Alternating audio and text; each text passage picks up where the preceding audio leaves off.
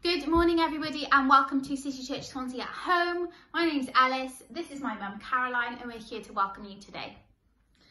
I'm not sure what type of week you've had.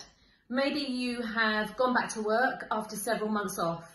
Maybe you are still shielding or unsure whether you should be going out now or not. Maybe you've worked all the way through.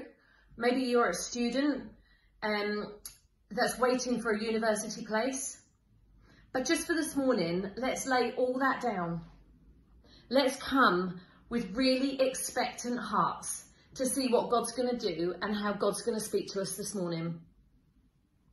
We're going to pray and then we're going to hand over to Phil, who's going to lead us in our worship.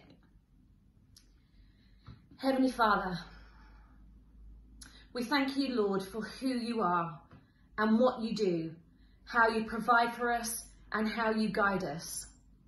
Holy Spirit, we ask you to come and meet with every single person watching and listening here this morning. Meet us where we are, Father God. We come to honour you and we come to worship you. In Jesus' mighty name, amen. Amen.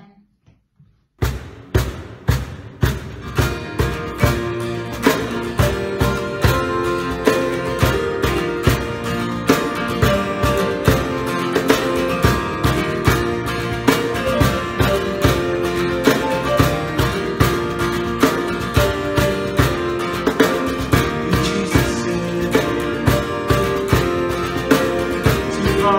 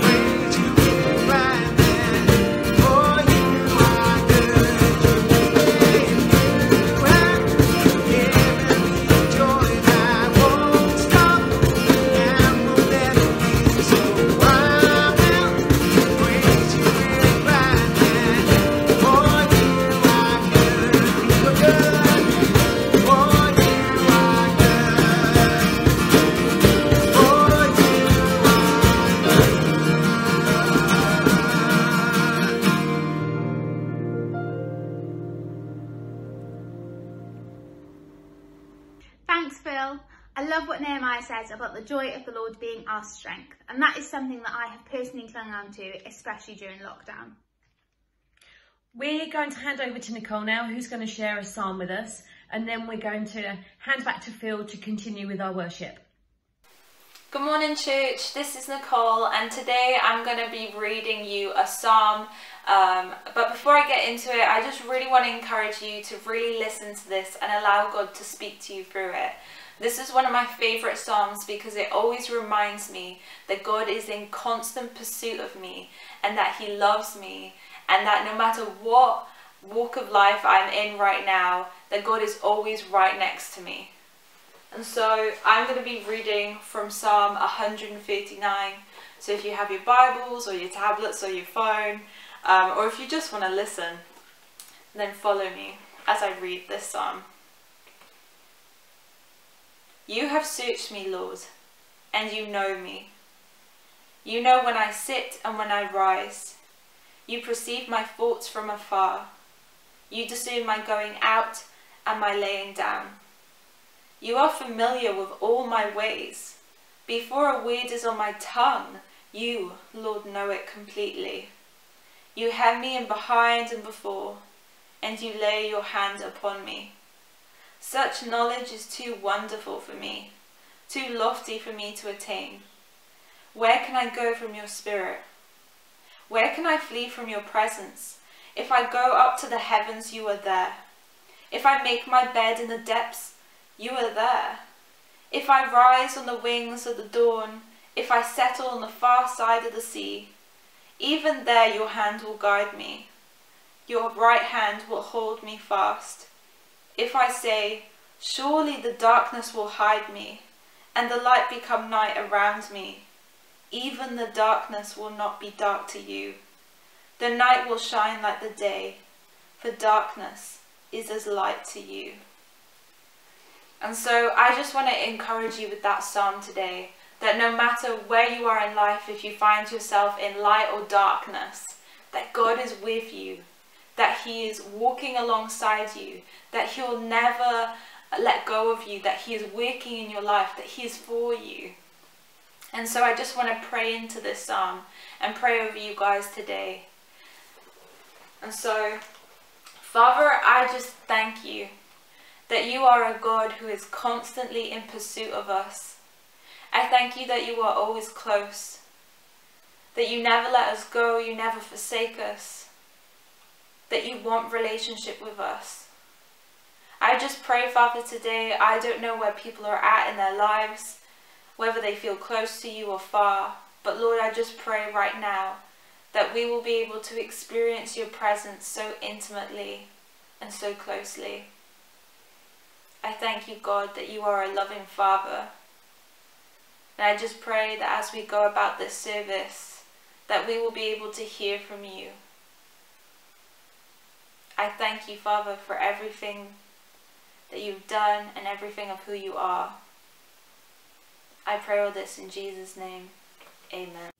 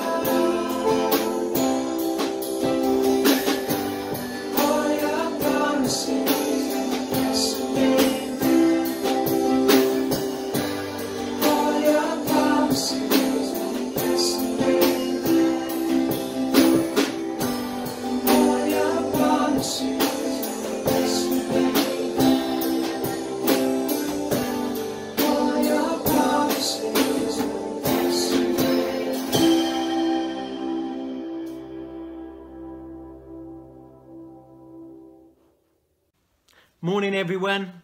We're continuing our journey through the New Testament book of Philippians in a series called Life in Lockdown. Now, we've looked over the past couple of weeks how Paul, who himself was in lockdown, who wrote the book, made choices in order to get through his lockdown well. And I know for many of us, we have been making some good choices over this time in lockdown. We've made the choice of making the most of family time. We've sorted the garden. We've done those projects around the house that have needed to be done. We've exercised. On a spiritual note, we probably had some more time in prayer and Bible reading than usual. So we've made the most of our time. But today we're looking at how Paul made a decision to pursue Christ above everything else. I'm sure many of us have task lists. I am personally someone that likes to work towards a task list. I see those priorities and I head towards them. That is the way I work. And for Paul, he had a key priority. Above everything else, he wanted to know Christ. He wanted to pursue Christ. And we read about that from Philippians 3 verses 4 to 11. So let's turn there now. Paul says then, I could have confidence in my own effort if anyone could. Indeed, if others have reason for confidence in their own efforts, I have even more. I was circumcised when I was 8 days old. I am a pure-blooded citizen of Israel and a member of the tribe of Benjamin, a real Hebrew if ever there was one. I was a member of the Pharisees who demanded the strictest obedience to the Jewish law. I was so zealous that I harshly persecuted the church, and as for righteousness, I obeyed the law without fault. I once thought these things were valuable, but now I consider them absolutely worthless because of what Christ has done. Yes, everything else is worthless when compared with the infinite value of knowing Christ Jesus, my Lord. For his sake, Paul says, I have discarded everything else, counting it all as garbage, so that I could gain Christ and become one with him. I no longer count on my own righteousness through obeying the law. Rather, I become righteous through faith in Christ. For God's way of making us right with himself depends on faith. He goes on to say, I want to know Christ and experience the mighty power that raised him from the dead. I want to suffer with him, sharing in his death, so that one way or another, I will experience the resurrection from the dead. In the 1730s in England, a young man named George Whitefield was desperately pursuing God. As a student at Oxford, he was part of the Holy Club along with John and Charles Wesley. And the members of that club rose early every day for lengthy devotions. They disciplined themselves not to waste a minute of the day. They wrote a diary at the end of each day, and within that night they would examine themselves and condemn themselves for any fault that took place during that day. They fasted each Wednesday and Friday and set aside Saturday as a Sabbath to prepare for Sunday. On Sunday they would take communion together, and they would try to persuade others to come to church and to stop doing evil. They visited prisons and gave money to help the inmates and their families during that difficult time. But Whitefield nearly ruined his health by all this activity. For 7 weeks he was sick in bed, confessing his sin and spending hours praying and reading his Greek New Testament. Yet by his own admission, he realised that he wasn't saved. In all this activity, he was hoping that it was actually the activity that was going to save him. But finally, he surrendered his life to Christ. He started to know Christ as his Saviour. And he says that the burden of his sins and the religion was lifted, and he was filled with joy. And he went on to become a great evangelist used by God in the first great awakening. Thankfully for you and I, we do not have to go through the agony that George Whitefield went through. But we must all come to that same place where in our pursuit of God, we throw overboard all our trust in good work, all our trust in activity, and simply cling to the Lord Jesus Christ as our hope and as our salvation. And Paul, who we've read about, was on a similar journey really to George Whitefield. In his pursuit of Christ, he came to a place where he let go of pride and activity in exchange for an encounter with Christ. And this is the theme of the passage that we've read.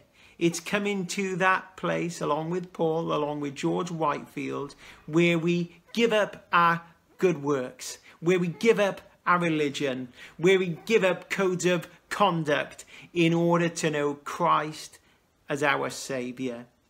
In Acts 9, we read about how Paul became a Christian, and man, it was amazing. It was on the Damascus road that he encountered Jesus. And it's on that road that he came to realise that all that he was counting on was completely and utterly worthless. And as it was highlighted in our reading, Paul took all those things that he was wrongly counting on and simply threw them in the bin. I don't know about you, but with my phone, I have a constant challenge with a lack of storage. I'm using my phone now to film this sermon, this talk with you, and you know there's a challenge of space within my phone, and I need to keep on binning the unwanted apps, photos, videos, the apps that are just slowing my phone down. I have to get rid of them in order to keep it running, in order to keep it active, and in order to pursue Christ, in order to know him. Paul, he had to get rid of those unwanted apps in his life. And maybe we need to do the same too on our phones, but more importantly in life. What apps do we need to get rid of? What is slowing us down today? You know, sometimes there are phone apps that we have for a season. As our children were younger, or when our children were younger, we had some apps on the phone that they would use to play, to keep them busy. And there comes a time where some of those apps that we've had in our lives for the season, we simply need to get rid of. And I want to encourage you to think about this morning, what do you need to get rid of in order to pursue Christ, in order to know Christ? The first thing that Paul put in the bin were his rituals. Paul had been circumcised as a child 8 days after his birth, and Jewish teaching highlighted that you had to be circumcised in order to be saved. But Paul realised that no one can put their confidence in any ritual to earn favour with God. Secondly, he put in the bin his status. He was a citizen of the covenant nation of Israel. He was from the tribe of Benjamin, in whose territory was the holy city, Jerusalem. This tribe was the first tribe that provided the first king of Israel. So, you know, this status meant a lot. Paul was a Hebrew of Hebrews. He was an elite in the Jewish faith. But Paul realized that we are all one in Christ. Whatever our race, whatever our background, we stand before Christ as one nation, as one people. Thirdly, Paul put in the bin religion. Paul was previously a Pharisee, the strictest sect of Judaism, and they sought to obey the law in the most extreme ways. And also as a Pharisee, He was zealous to see the persecution of Christians. But Paul came to realize in Acts 9 on that Damascus road, religion is empty. It's worthless. Fourthly, Paul put in the bin his pride, probably the most challenging one, the biggest one of all, but he put his pride in the bin. For Paul, before coming to faith in Christ, life had been about the outward appearance, showing everyone how we obeyed the law. It was all an act. And Paul realized he had to get rid of that in order to know life in Christ. He gave it up. God doesn't want us to act. God doesn't want us to put on an outward appearance. Paul, he realized that in sorting out and getting rid of those apps, he could pursue Jesus. He could know Jesus fully. He says in verse 7, I once thought these things were valuable, but now I consider them worthless because of what Christ has done. Yes, everything else is worthless when compared with the infinite value of knowing Christ Jesus, my Lord. He says, for his sake, I have discarded everything else. I've got rid of those apps. I count it all garbage. It's in the bin so that I can gain Christ and become one with him. So in coming to Christ for salvation, Paul got rid of the things that he didn't need anymore. And he also suffered loss. He was disinherited by his relatives. He was disowned by his friends. He was persecuted by countrymen. He had been beaten. He had been flogged, even left for dead. He gave up everything to know Christ. And today I'm in awe of those in our church family who have left everything to know Christ. I think of brothers and sisters that have fled countries in order to know Christ fully. I'm in awe of you. I'm amazed by what you have done. The pursuit of Christ meant so much to Paul. And within this passage, we see, firstly, he gained the ability to know Christ. In verse 10, Paul says, I want to know Christ and experience the mighty power that raised him from the dead. Paul had a personal relationship with Jesus. In school, one of the few subjects that I enjoyed was history. I had a great history teacher, Mr. James, and you'll know that within those lessons we learn about key influential people down through the ages, but we never have that relationship with those people. I'm thankful for my relationship with my wife, family and friends, but there is nothing greater than knowing Jesus. Everything flows from my relationship with him. And I want to challenge us all to pursue Jesus. And in our pursuit, let's ask God to speak to us. Let's share with him in prayer. This is how we develop our friendship with him and get to know him, thinking like he thinks and having his heart for our families, our friends, our community. Before Paul was saved, he simply followed a set of rules. Now Paul had a relationship. He had a friend in Jesus. Jesus was his constant companion, even in lockdown. And I want to encourage us today that Jesus is our constant companion. He is with you. I'm so thankful that over the years that Christ's presence has been there in my life. With his strength, I have been able to delete those unwanted apps. I've been able to bin some stuff, and I'm thankful for that. And I'm thankful for being able to know him greater. Secondly, the gain for Paul was this. He was found in Christ. He was positioned in Christ. And I want to encourage us today that we are not only found in Christ, but we are positioned. We are seated with him. Paul says, I no longer count on my own righteousness through obeying the law. Rather, I become righteous through faith in Christ. When God looks at his children, when he looks at you and me, he sees Christ.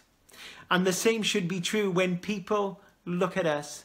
They should see Christ.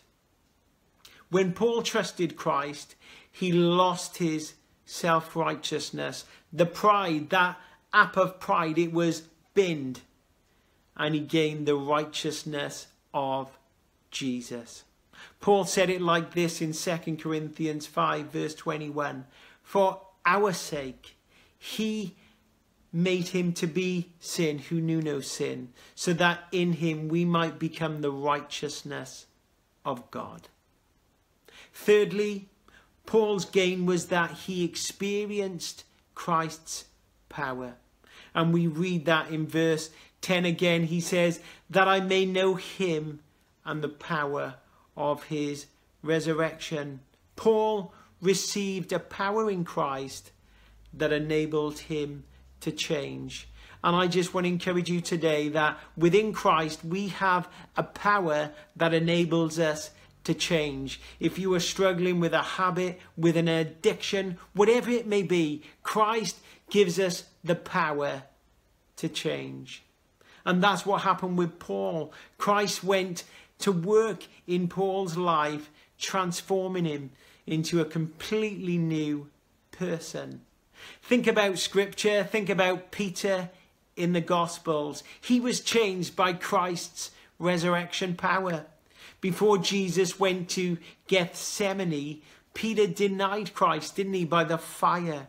And he went out from that place, Peter, and he wept bitterly because he felt a complete and utter failure. But when Jesus rose from the dead, Peter was a changed man. He received that resurrection power that he needed to change. Peter became bold. And, he became bold in his faith, and he preached a powerful sermon at Pentecost. And Jesus says to Peter in Matthew 16 verse 18 that it is on you, Peter, I will build my church. In Christ, we receive power to change.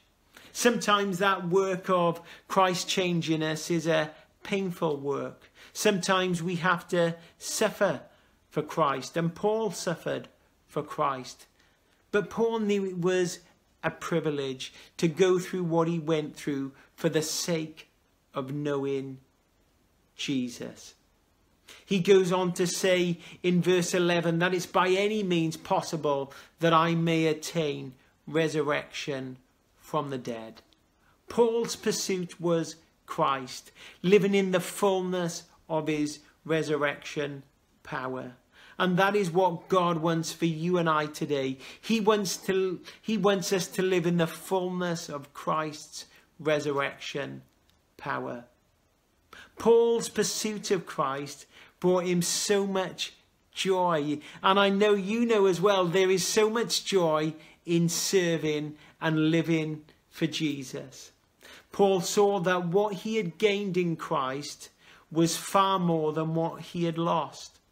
In comparison to Christ, all those human achievements, all those unwanted apps, they were completely and utterly rubbish. He was no longer thinking about himself, but he thought about Christ, and he wanted to share that love for others. Paul, in lockdown, reflected on life from a heavenly perspective, and I want to encourage us, let's have the right perspective.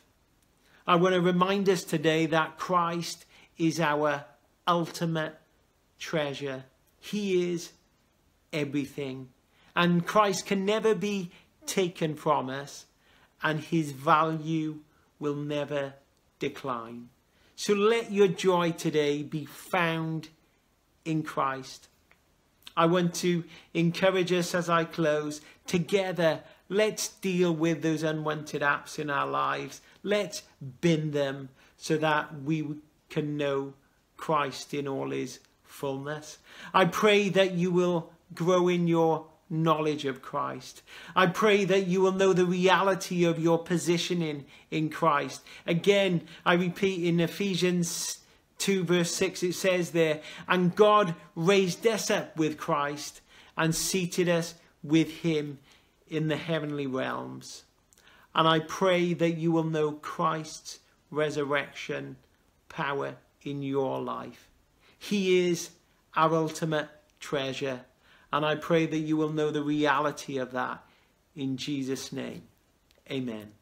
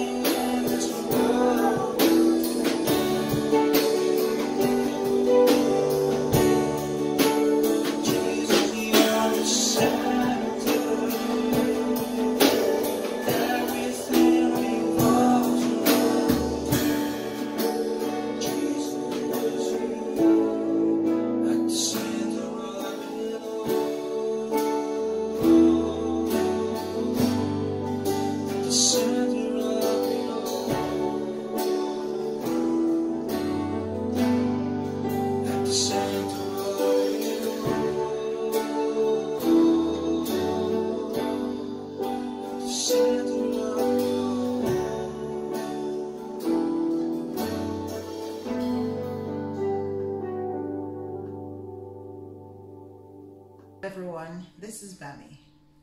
As we come to this time of sharing communion together, I just want to share a little reflection of mine that I wrote a few days ago, because I suppose it's a way that I don't look at it that often. So from time to time when I'm reading the scriptures, I would really go into putting myself, trying to visualize what was going on. So I'm just going to read from my notes from the reflection I wrote. So basically, apart from being a time for us to pause and reflect, I just thought that it's important for us not to take for granted the inheritance that we have in God through Christ. And I believe that this is an opportunity to be filled with deep gratitude for this most precious sacrifice. Because here was the thing, Jesus was at that table. He already knew the trial. He already knew the great sorrow that was ahead of him. He already knew that one of the people, one of his closest friends, one of those whose feet he's washed, was going to betray him. And yet, he still did it anyway. He still went ahead, you know. And some of these verses in the Garden of Gethsemane would put into perspective the struggle, the sorrow that he had. Because at the time Jesus was doing this, he was still, yes, he was God, but he was also fully human. And all I could think of when I was reflecting on what must have gone through his mind was that what an amazing sacrifice, what love, what I cannot even begin to describe in words how powerful that was. So when he said in Luke 22:19-20, and I'm going to read, it says, just bear with me. And he took the bread, gave thanks, and broke it, and gave it to them, saying, "This is my body given for you. Do this in remembrance of me." And then he says, in the same way, after the supper, he took the cup and said, "This cup is the new covenant in my blood, poured out for you." So I just want to encourage us to be filled with gratitude, deep gratitude, for this most precious sacrifice, even as we do this. So if you grab your bread, and the bread that signifies his body broken for us, and he said we should do this in remembrance of him.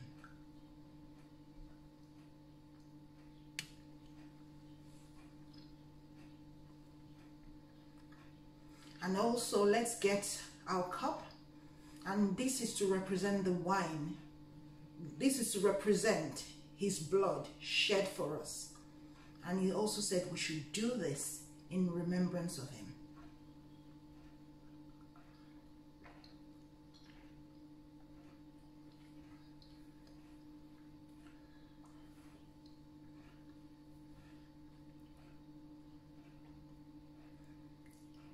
As we come to the end of this time of communion, the hymn that comes to mind for me is how deep the Father's love for us, how vast, beyond all measure, that our Lord Jesus will do this for us. So I pray that in deep gratitude, but also in deep reflection as well, that we will not take for granted this most precious sacrifice. God bless you. Just a reminder for you that we have a full week of activities for the whole family online. Just check out City Church Swansea on our social media platforms for more information. Yeah, what a special morning, and thank you all for joining us. Be safe, have a great week. Remember, the joy of the Lord is our strength. See you next week.